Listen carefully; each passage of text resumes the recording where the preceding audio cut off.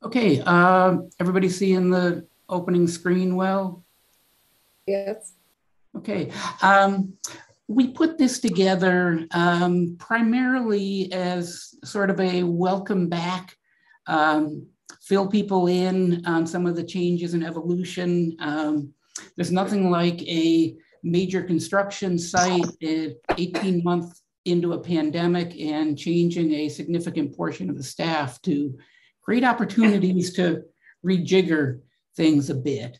And so we wanted to share some of the physical changes, but more importantly, some of the evolving focal areas for the program that have become available to us. So we call it Litzsinger Renewed, and leaving plenty of time for open discussion that I called Ask the Director Almost Anything. So hope this is a valuable time for you. I'm getting a message to bring my shared window to the front, which is that kids now? Good. It looks fine for us, Bob. Okay, I'm just getting a very cryptic message from Zoom, but I'll just ignore it. Most important, let me back up a bit. Oh, come on. Zoom gaffes. Older picture here, Molly at Ashola, but just getting back to our work, getting kids engaged with nature and with the community. And as you're becoming aware, yes, we are live, we're back. These were kids Tuesday afternoon that we had. It's going to be a slow fall, but we do have more bookings in September and October than we had all of last school year. So that's a mark of some resilience. Our expectation is that the fall is going to be slow, but we'll get there. Our sense is that schools are getting kids back in the building, wanting to see where things are, be sure that the sky doesn't fall. And as things get more comfortable for them, we'll have an uptick in the school visits, which is why it's so great to have you all coming back and getting back to the important work that we're doing. And volunteers, obviously there's Ellen with a group of kids. You can see masks are still a bit of a work in progress. I love the elbow mask the girl has in the center there. That is one elbow that is not going to get COVID. Hey, Bob, your pictures are not changing. We're still on the title screen. That is what. So bring your shared application forward. That's what I was asking about before. Let me undo the share here and redo. And share screen, PowerPoint, share. It's hiding. It's not showing it correctly. Apologies for that. Let me try a different share here. Stop share again. Zoom, I love you. Share screen. I'm just going to share the desktop. So whatever's on my desktop is what you see.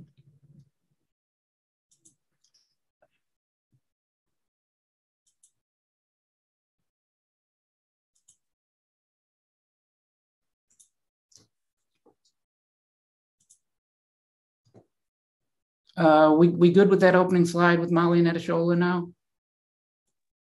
Yes, we're seeing the title screen again. Okay, and the kids from Tuesday? Yep, we now see that. We're in business. So as I was saying, great that we have schools coming back. A lot of them are still cautious, seeing that they're going to even basic school days are doing okay, but we're getting there. And as I said, more schools in September and October than we had all of last school year, mix of public and private. So we're coming back, and it's good to have you back on this journey with us as well. Another shot from Tuesday with Ellen, teacher and some kids. So saying masks are still a work in progress there, with the elbow mask doing a fine job of protecting the girl's elbow.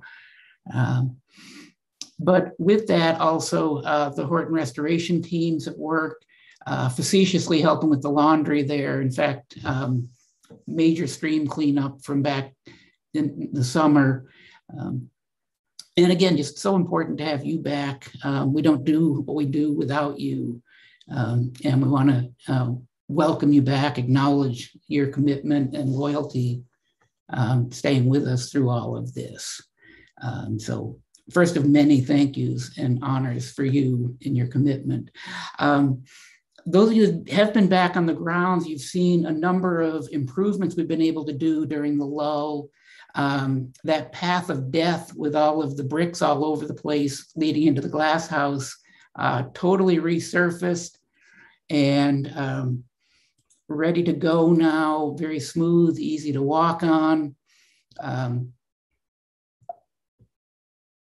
Some nice stone entries into the breezeway. So just a much nicer appearance there and more functional space coming and going from the glass house.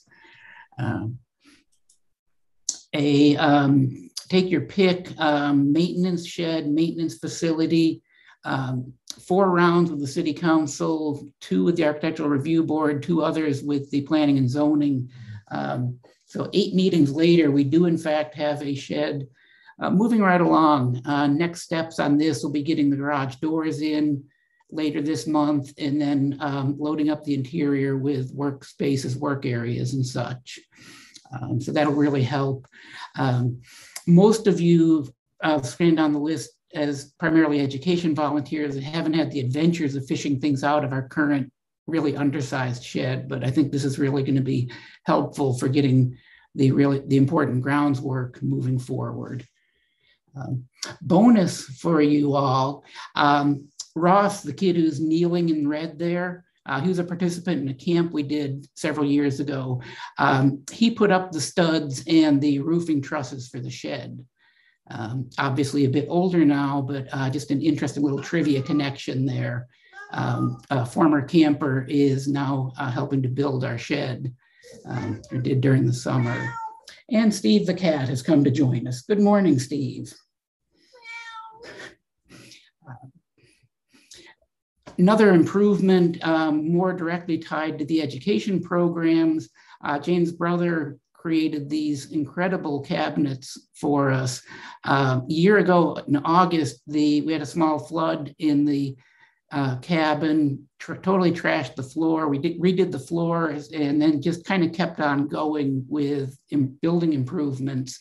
If you remember the older shelving in there, we just tore all that out to give it a much more natural look. And James' brother just did this incredible job creating these natural wood cabinets for us. When you get there, you'll see they're actually commercial cabinets underneath, but just a really nice surface on them, and nice coverings and finishes on them. So we hope that's a much more usable space for you. New roof. It was nice to be able to get that done while we were pretty slow on school groups, or we could really make a mess for a while without interfering with programs. And it's kind of on the fence, but once they tore off the old roof, and it was kind of an OMG sort of moment of, yeah, we needed that roof. So that should keep us going for quite a while now. All good there. And that was kind of where we left it. But then yesterday, one more. When we get back to having in-person enrichments and programs, totally new AV system so that we can get away from the projector that doesn't quite line up with the screen and the kludgy speakers. Really nice system. Now we just need to get back to doing in-person enrichments and education programs, but we think you're really going to like that. And that was kind of where we left it. But then yesterday was demo day. We're redoing the barn classroom.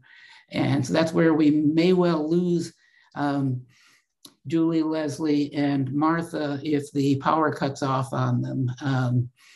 But over the next month or so, this room is going to be totally demoed and redone. They tore out the shelving and the pop-up tables yesterday. New higher quality pop-up tables going in. None of those shelves really just became accumulators. The back cabinet you're seeing there, that'll come out, and a new lower cabinet will be in there. And the walls will be greatly improved, let's put it that way. Our current intention is to get some enlargements of the Rich Blosser photographs and create a much more natural appearance there and a more curated look for the kids. So we're really looking forward to that. All good there. So that's kind of the facility update, but all of that is just a means of enabling the programs and the work that we do. And so transition at this point toward looking at programs. But before we do that, any questions specific to building and grounds improvements or changes? There's plenty of time afterwards. I just wanted to not to lose things in the flow if people had questions now. Do you have any idea when the volunteers might be allowed on site? The Hort volunteers are fully back. The Ed volunteers are in process. Leslie, what's it? They need to do what, the two pieces? The one that Scott's leading of general safety, and then the reorientation to the site and site-specific safety pieces. Right. That's correct. I think we have the last Scott orientation scheduled for this afternoon at 1 o'clock. Right. And then a site orientation tomorrow that is full, but we do have spots available for the Monday morning site orientation from 9 to noon. Yep, it's a two-part thing. And based on demand and such, we'll create more. We want you back. We just, we have some hoops that we're required to have volunteers go through, and the Port volunteers did similar ones. The education process is just a little more involved because you have the direct face-to-face work with others, including the masked kids. But we did have volunteers work with the kids on Tuesday and gradually bringing people back. So good. Other things about building and grounds before we jump into program? Looks beautiful. The cabin is incredible. Yeah, I think it makes a nice feel. I think it's you know, was the Rahm Emanuel thing, never let a what was his term? You know, never let a crisis go to waste. And so it gave us the opportunity, both the lull in programs let us really tear things up without interfering. You know, redoing that roof while we had full loads of school programs would have been a real operational and safety challenge. And so it gave us a chance to really make a mess, get things done. And practically speaking, the staff positions that we didn't fill for a while and not paying for buses freed up some money to do some of this work. So I think as you settle back in, we hope you'll be pleased with it, but we'll also look to you for some suggestions and ideas about how to make those last tweaks to make it really work for you in your work. Okay, so again, all of this infrastructure is pointless if it doesn't enable us to do better work. And so I wanted to share some thoughts on where we are, some of the areas we'll be focusing on program-wise. This is not one of our kids, this is stock photography. Apparently his name is Ozzy, lives in Southwest England, but it works for a picture. I just like the idea of a kid surveying their domain and making plans from it. If you've done other workshops with me lately, yeah, I use this picture as kind of iconic of the work that we do. Standard suburban kid, literally wrapped in corporate media properties. But for a minute, we grabbed his attention, got him focused on something really cool in nature. And it's an instance of this John Dewey quote around the worth of any institution, including Litzsinger, including the garden as a whole, is this effect on enlarging and improving experience. In this case, we certainly did that for Dylan, in enlarging his experience, getting him engaged with something that clearly has his attention from the natural world. You also never know the impact you have, the fact that these kids come and go. But one of the things I remember about Dylan, Apparently I had used him in a simulation in a program I was leading. He was a salamander. I forget what it was, but a year and a half later, he came up to me on a future visit and said, "Your salamander is swimming away." He was going off to another school. But you just never know what these impacts you have on kids in Dewey's language, enlarging and improving their experience. So just a reminder of the importance of the work that we're doing. With that, quick philosophy of ed tutorial, experience more than just what we do to somebody, but in Dewey's language, it's what they do with the experience they have, how they reflect on it, how they grow from it, engage with future experiences better, develop habits or ways of approaching experience with curiosity, with persistence to puzzle something out. And ultimately, we're building citizens, whether that's a 5-year-old, a 12-year-old, those of us that are considerably beyond 12-year-old, that I'll put myself in for the moment, all of which wraps around this power of pooled and cooperative experience that makes us citizens. And that's part of what we're doing, and part of what we're generating through our work is improving the quality of citizenship in the community. And picture that ball coming together and makes good experience. So with that as kind of the header of what we're after, as many of you know, the founding idea of Litzsinger was environmental education for school students. But we're really wrapped around the idea that we do that better if we think more broadly. Yes, we have a focus on students, but this total ecosystem of the people involved in Litzsinger make it a much better community to be part of. You all as volunteers, our teacher partners, the researchers, the staff, the community partners, people from other organizations that contribute to what we're doing. As a staff, we're really committed to the idea that because of this interplay of all of these different groups, everybody is better off. If we just delivered education programs, thanks for coming, hope you had a good time and learned something, that's good for what it is. But by engaging with you as committed naturalists, people committed to their growth, we were pretty confident that you all stick around more and are more committed to Litzsinger because of the connections that you have with the research that's happening on site, the conservation work that's happening. None of that would happen without our community partners. And so just want to keep in mind as we move forward, it's about the kids, but it's also about a whole lot more. And we want to be sure that we're meeting our commitment to you, that this is a positive space for you to be in as well, and that a place you value. And particularly with the 18-month lull, we're impressed, overawed, we admire your commitment, and we're deeply appreciative for that. Moving ahead a bit on programs, just an example of how all these pieces tie together. Hannah was one of our summer interns.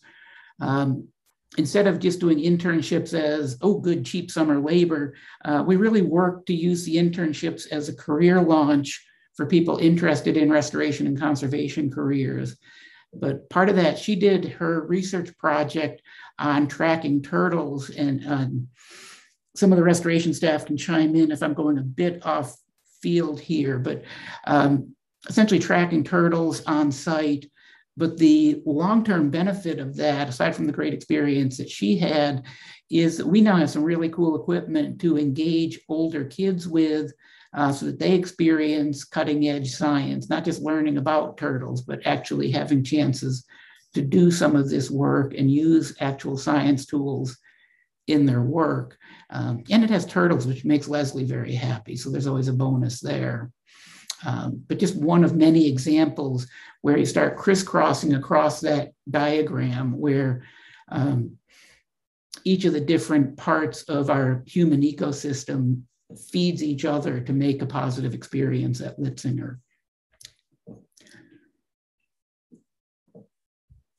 With all that, though, particularly those of you that have been volunteering for a while, you've noticed that our grade level distribution is skewing toward the younger kids quite a bit the last few years.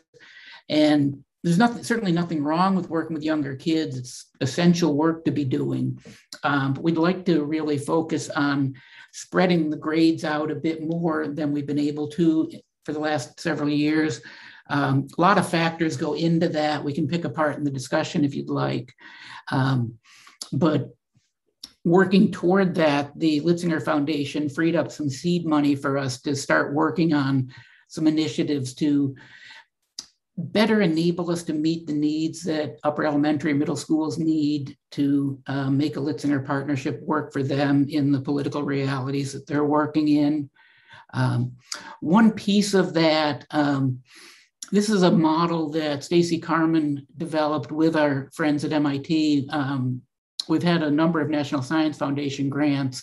This one in particular is a model that Stacy and Daniel Wendell, who's the lead programmer of this group at MIT, developed. Different plants, Ecology 101, different plants do better or worse in different conditions. And so by varying the rain amount, sunlight amount, and the other parameters, some species do better, some don't do as well. Why do we see big blue stem? We don't see saguaro cacti. It's part of the parameters that they have to live in.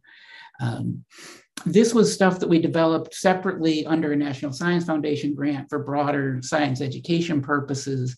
But what we'll be doing this fall, rolling out in the spring, is making similar models specific to extending a Litzsinger experience. And want to be clear on that. It's not about putting technology into the Litzsinger experience on site. And we really want to protect that as a direct people to nature experience. But how do we extend those experiences with pre and post time at Litzsinger opportunities? And so modeling like this can do some of that. A new version of this software lets you actually program it so that the ground has different characteristics as well, not just the outside, not the right term, but essentially the like rain and sunlight that come down onto the plants, but also the substrate that they're growing in. So we're looking forward to working with MIT to develop modules specific to Litzsinger, thinking of pairing these. So for example, some plants do better or worse, even at smaller scale. Certain parts of Litzsinger are more amenable or less amenable to them. So pair a model like this with short videos of staff or volunteers talking about why does this plant only grow in this part of Litzsinger, kind of thing. Scale up a bit. Why do you see big blue stem at Litzsinger, but you don't see, again, the saguaro cacti plants? Critter-wise, why do we not see caribou wandering around? Again, it's these temperature precipitation things drive what can live somewhere. Very important concepts. And so we're just looking at ways to extend the experience, deepen some of the academic space around it, so that it makes the Litzsinger programs meet the needs of upper elementary and middle schools a bit better. But again, want to be clear, this is not bringing technology into the direct Litzsinger experience. We really want to preserve the space that you create with these small groups of kids. But it is an effort to supplement that with things that they'd be doing back at school, pre and post, making connections between these ideas and their own school grounds and community. And very much a work in progress. So we'll be sharing it as we go and look forward to your feedback as well, if you care to put your head into it a bit.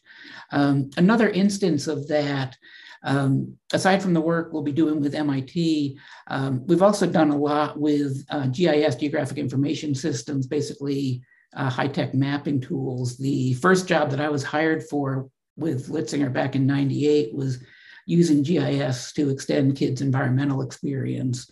But one instance of where we're thinking of that, we do a great job of getting kids in and adjacent to the creek. Here's an older shot of kids doing the stream team protocols, looking for macroinvertebrates.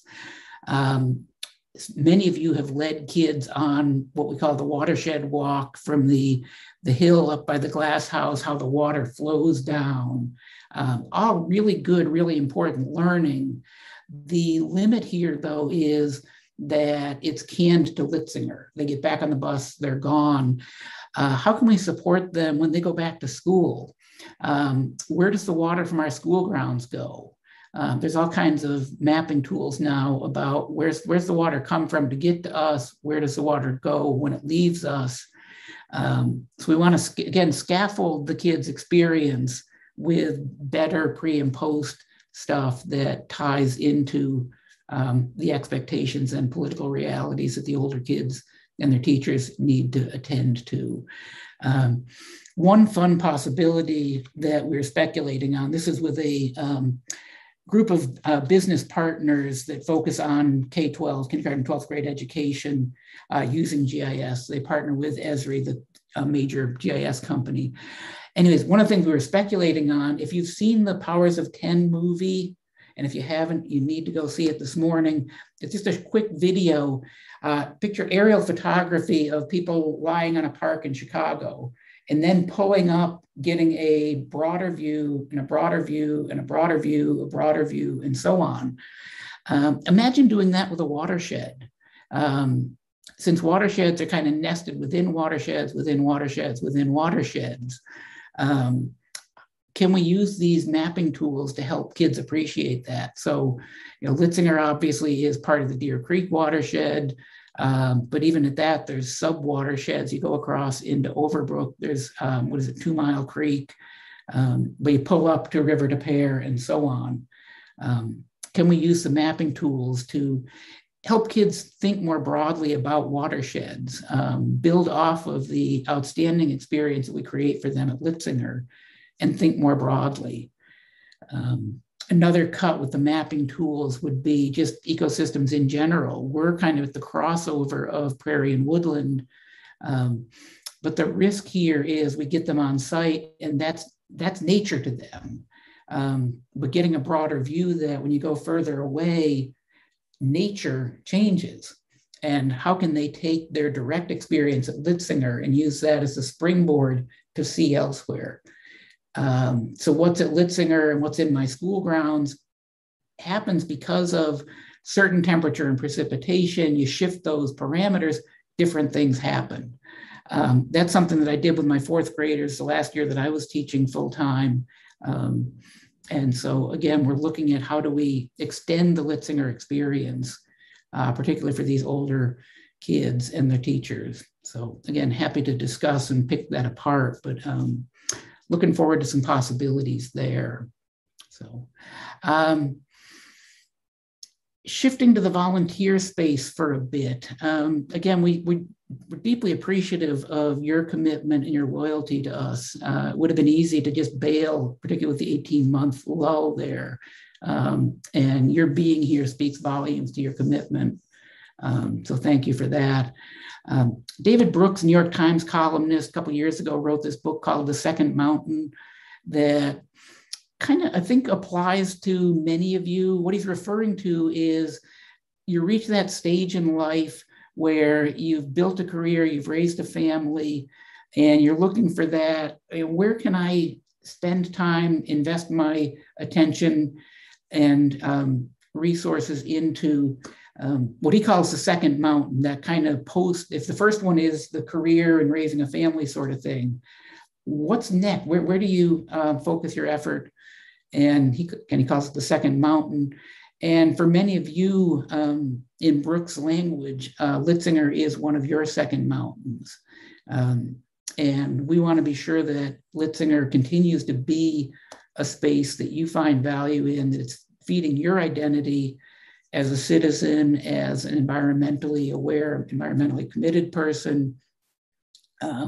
Those of you working with our education programs, you also have part of your commitment to being an educator. We want to be sure that that's part of your attention, and part as we continue to feed that and help that to be true for you.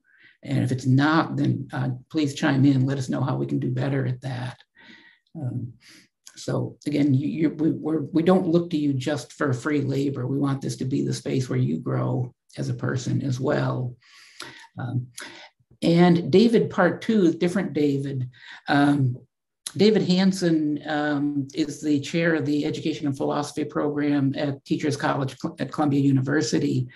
And he writes very eloquently about vocation, particularly about teaching as a vocation, but I would broaden that discussion, vocation as a citizen, vocation as professionals, all of which David calls this inner urge to serve and practical intelligence to bring that feeling to life, which I think captures an important piece of our work as staff. We want to be sure that's true for you with your volunteer commitments, but also the work we do with teachers and with kids. And we're building this motivation to do good in the world, what Hansen calls the urge to serve, but also being sure that we're all nurturing this practical intelligence to actually make that happen. You know, all the good intentions in the world only go so far if you don't have the perspectives and capacities to make that difference happen. And likewise, just a lot of technical training doesn't do you a lot of good if there's no commitment to do something with it for the good of the community and the broader world. We want to keep that idea of vocation front and center, vocation as a teacher, vocation as a citizen, vocation as a professional. And again, we look forward to collaboration with you to be sure that that is true and that it remains true as we move forward. A lot of stuff covered today. I just want to close out with one more of those nuggets to think about. We can open up the discussion, and that's wonder. This is Max Wellman, came out when he was in second grade. He's climbing out of that tree that fell along that first main path. The tree is rotted a bit. Max is now in high school. There's no way he would get through that log, both from his size and the decay of the log. But catch that moment, that look of wonder in his face, the adventure that he had climbing in and out of the log, which is one of those experiences that we create every day for kids. And just want to end with that as another touch point about the important work that we're doing.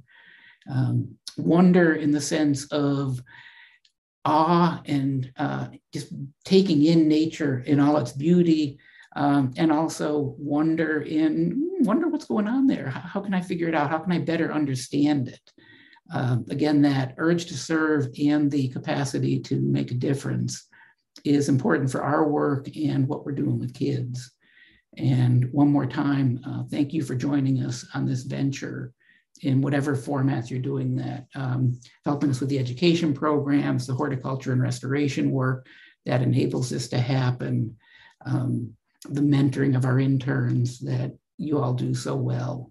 So with that, I'll drop out of the slides and stop the sharing and we can chat. Questions, thoughts, disagreements, virtual vegetables to throw? Okay, Bob, I have a question. This is Ann. Yeah. You talked about that MIT model, about the plant growth. Is that something that you're planning on learning more about in order to share with teachers? I didn't quite understand how that fits into Litzsinger. Yeah, a little bit of back history there. Up until about 3 years ago, my role was split as part-time director and part-time. I had to go find funding to finish out my paycheck kind of thing. And so we've had a partnership with MIT since 2006. We had a number of NSF grants developing models like that. The intention here is to bring all of that work that we're doing kind of on separate tracks into Litzsinger. Again, not the direct on the ground experience you've been leading. And that's always a real mismatch because it really disrupts the quality of experience you have on the grounds. But pull back a level. We see the kids on site a couple times a year, 2 or 3 times a year. They see the kids 170, 180 days a year. How do we scaffold better experience at Litzsinger because they have things like these modeling tools, the MIT pieces, the computer mapping tools? And so the intention here would be that we're doing teacher workshops so that they can use those pre and post visit to extend the quality of the experience at Litzsinger. And when they're adjusted fit the way we feel good about them, it will certainly create experiences for you to learn if you're interested, but it is meant to be a school-based extension, again, not intruding on the direct experience you have with the kids on site. Okay, great. Thank you. Now I understand it a little bit more how it fits into it's a concept sketch at this point. What we're wrestling with is if you made a histogram of the grades we serve, it tends toward preschool, first, second. We certainly do have third, fourth, and fifth, but less than we have for the younger kids. And so we're just trying to essentially stretch that out a bit, find ways to engage the older kids. Part of it, they're dealing with a different reality, the public schools with testing, more academic expectations. And we can make a good counter argument to that, but the teachers have realities they have to deal with too. And so we're trying that out. So we're looking ahead to, we're going to be doing some development this fall with our partners at MIT and with GIS ETC, the GIS company. Do some pilot testing this spring with some partner schools. I'm probably going to be doing some testing myself with some kids through Gifted Resource Council. They run a Saturday Learning Lab. Had some discussions with their new executive director about doing some direct kid testing in that format. Teacher workshops this summer, maybe a kid camp this summer. And we'll see where we are at that point. Hi, thank you. Yeah. I have a question. Shoot. Do you see, can I go ahead? Yep, go ahead. Oh, do you foresee any expansion of the volunteer role at the schools in terms of helping to support what's happening at the school? Yeah, it's always been a possibility. We don't get a lot of requests on that. And certainly we can reopen that idea. Right now, access to school, last year access to schools just was not going to happen, period. Even now, it's a little bit iffy. They're quite variable. I don't know, Leslie, Julie, have you had any invites to schools yet? We have not had invites to school, and I do know that many schools are limiting the number of adults that are allowed in the building. For example, some schools aren't even really letting parents come in unless there's some extenuating circumstance. So that's limited right now, but that should change. Yeah, people get more comfortable. It was funny, I went over to Kaiser Elementary over on Geyer, was it 2 weeks ago, to open some discussions with them. We have a whole bunch of first graders coming at the end of the month. Thank you in advance for signing up. Please, please, please. It was funny. Kelly Eschnoder is their office manager. I've done equations there for more than a decade. We have a great relationship. But I guess when I went in there, that was literally the first school I had been in like 16 months. And she said, yep, you're here. And this is as far as you're going. Okay. Yeah, so we had a meeting in the conference room adjacent to the office, but for good reason. I don't envy what schools have to deal with here. They're in the middle of a mask war that's going on. They're trying to keep the kids safe, healthy in school, not have outbreaks and such. And so, that's part of the reality that they're dealing with. But I just wanted to express the interest that I have as a volunteer in doing. Yeah, and we've had occasional instances. I think the bigger challenge we often have with schools is that getting anything happening on the school grounds is a bit of a challenge, because teachers have way overpacked agendas that they need to, quote, cover. And it's another one of those, we can make a really good argument that coverage is a bad idea, but teachers have mouths they have to fill at home too. They need their jobs. But we'll continue on that. I wouldn't expect a lot of being on school this year. They're just very cautious, but we'll see. One one thing that we've all learned in the last 18 months is hang on, next week's going to be different. And so we'll see what comes, but I'd be happy if we're reasonably busy in the spring. This fall is going to be slow, but we do have important work to do. But it will be a slow fall, certainly. Yes, Steve, you can sign up as well. My cat wants to volunteer. All right, we got a question from Barbara in the chat. Yeah. How do we reach out to getting new schools to come to Litzsinger? We're open. A lot of our connections are viral. One school to the next, or one teacher to the next, or a teacher changes schools. Can I chime Leslie, in? Julie, you want to jump in on that? I was just going to say, if you happen to know of a teacher, especially in the upper grades, like third grade on up, including middle school or high school, if you know of any teachers that are interested in using the outdoors more effectively or more intentionally with their students, you are welcome to pass my contact information on to them, Julie's contact information. If they feel comfortable giving you their contact information, we are happy to reach out to them as well. We can offer, a one-time visit kind of for them to come out here with their students, where their students will be out with volunteers, and that would give Julie and I time to talk a little bit more with them about our program. So that would be kind of the first step. We don't have a flyer at this point in time. Usually we get those together kind of in the new year as we begin to prepare for our summer teacher professional development opportunities. So yeah, I hope that's good info. Yeah, and there is an opportunity here. It's kind of a weirdly limited opportunity in the sense we have a lot of calendar space this fall. It's relatively easy to fit people in. The challenge being that schools asking to go on field trips, a lot of schools just are not doing field experiences right now. So we're certainly open to them. As Leslie said, happy to have the conversations. We have the calendar space, we can get them in.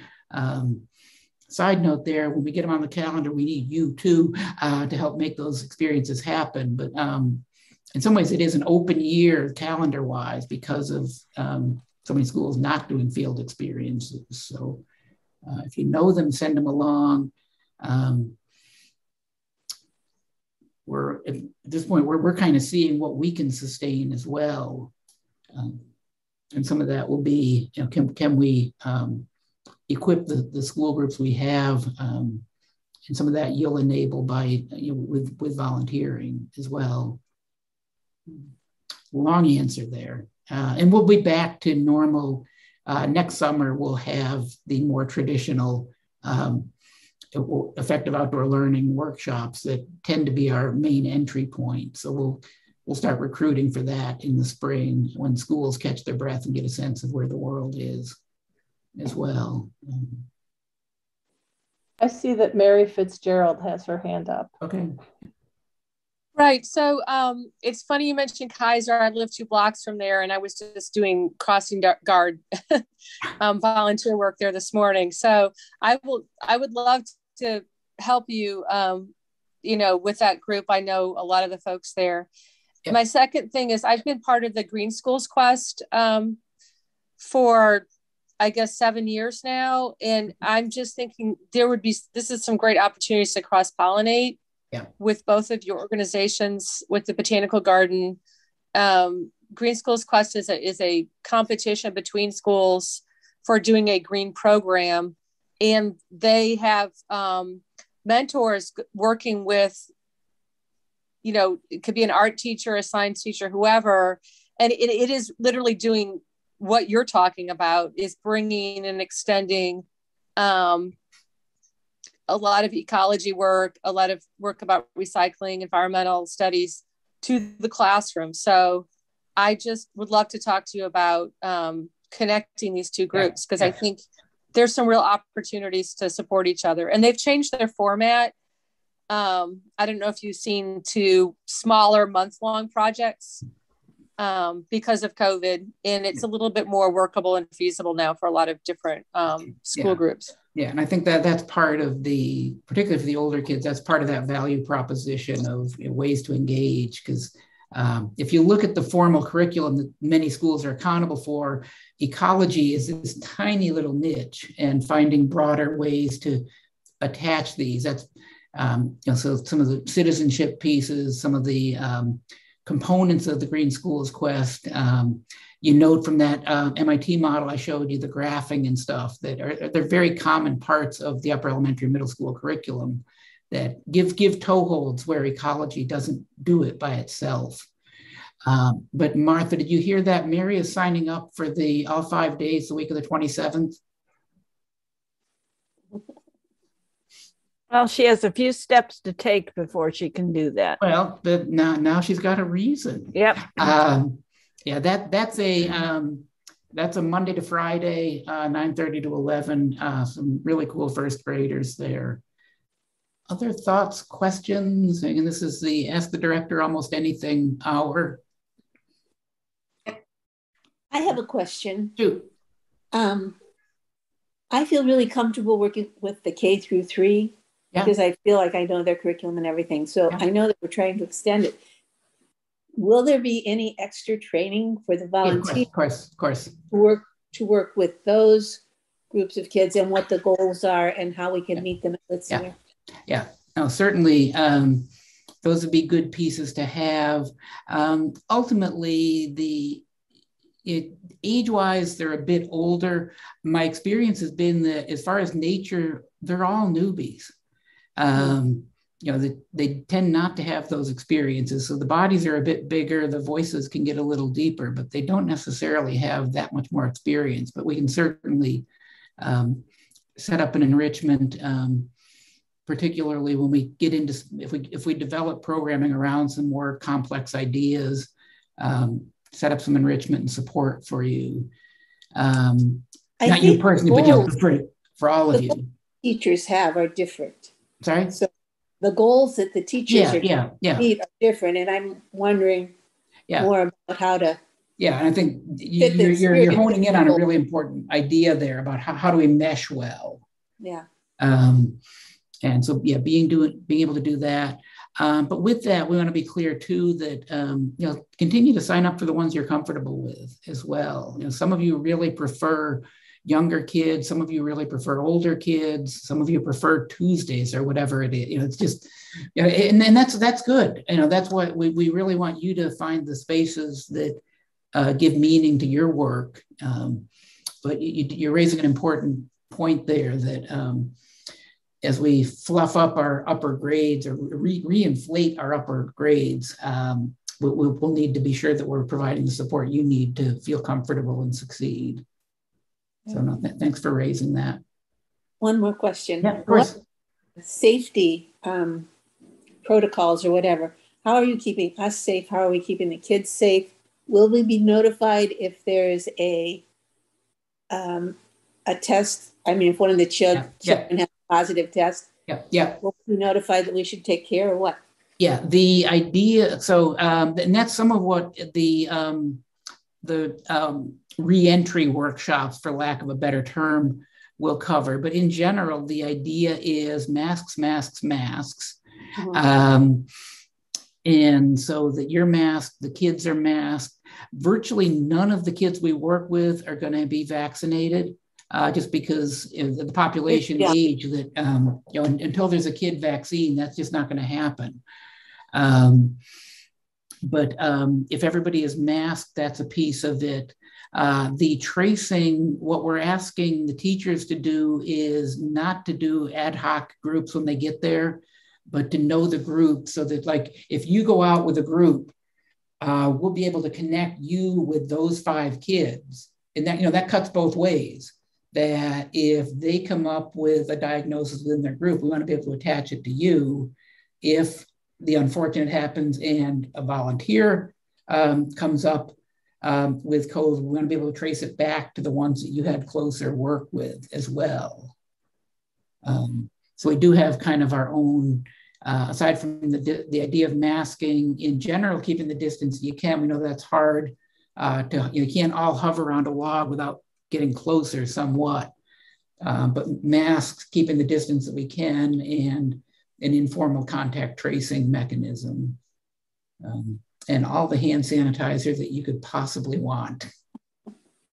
Can I just chime in just to reiterate a couple things that Bob said? So on the actual lesson plan, if you have, if you are signed up for a visit in the next couple of weeks, you'll see that there is a part of the lesson plan where we are asking the teachers to write, to include the first names of the kids in each group. And as Bob said, those are predetermined before they come out. So that, and then we can make sure we know which one of you led which group, if that makes sense. So that's something that will appear on the lesson plan. So there's a little bit of difference to the lesson plan that you will see this year and the lesson plan that the teacher sees. As you saw in some of the photos from the visit on Tuesday, you know, masks are up, masks are under the nose, masks are around the chin or on the elbow. That's just going to be a constant reminder for students at school. What I'm hearing, you know, from my own kids' experience and from all of the teachers that I have had contact with is when the kids go outside at school, they do not need to wear masks. So they are wearing them inside the buildings, but when they go outside for, you know, recess, or if they're eating outside for lunch, or if they're going outside for a part of their class, masks are not required for kids outside. So that's a different thing that we are requesting here. You know, it's just an added layer to keep us all safer, because even though there are ways to try and space ourselves out, I'm sure that you all can think back to your, you know, prior experiences working with kids. It's difficult, it's challenging. It's more challenging to maintain the 3-foot distance when you're working with a group of kids. So we feel that the masking is an added layer of protection. So, but again, because they're not doing it typically when they go outside, we are asking, you know, it's just, we're going to have to constantly remind them. And they're generally very good about it. We are also asking that they wear the masks on the bus. You know, Tabari, our bus driver, or any bus driver we have, that's a different individual that's being added into the mix of that classroom cohort. We are all different people that don't commonly interact with the group of kids and that teacher. So, you know, remember that they are typically together. That's their cohort, but we are new people coming into that. So that's kind of a little bit more about masking, probably more than you wanted to know, but just a little background. But and with that, don't hesitate to remind them. You know, Johnny, remember masks up, kind of thing. And we have been trying to take, you know, it was hot on Tuesday afternoon, so we needed to take some mask breaks. We tried to spread out to do that. There are areas where we can do that. I will tell you that this mask, oh my gosh, in the winter time, it's like the best thing. Your face will not get cold again. I'm like going to continue on with that. And for a burn, for a prairie burn, this works so much better than the bandanas that I used to try and tie around my head. So there's some pros to it. Bob, do you see any role for the volunteers in restoration? Of course, yeah, we haven't. Looking down the list, most of you all are education volunteers, but there's a large and growing restoration team. They would love to have help with that starting this week, and certainly moving ahead. There's going to be a lot of work with the post-MSD restoration. Who's the restoration head? James. Yeah. We did that. Maybe we should have made that clear. We did a little org chart shuffle. Previously, all of the permanent staff reported to me for HR purposes. And we're a small team, we all interact anyways, but for HR purposes, up until about a year ago, all of the permanent staff reported to me. We did a reorg, if you will. So the Horton Restoration team reports to James, who reports to me. So they're in HR language, they are in, Adam and Allison and Rebecca are indirect reports to me. direct reports to James, and the other permanent staff are still direct to me. And I can just do a little shout out for the enrichment I'll be doing in January, talking about a site plan overview. So everybody can kind of get on the same page as that what all staff have kind of seen and been updated with. So yeah, and at that point, by January, we may have a better handle on where MSD is going. Any other questions, ideas, suggestions?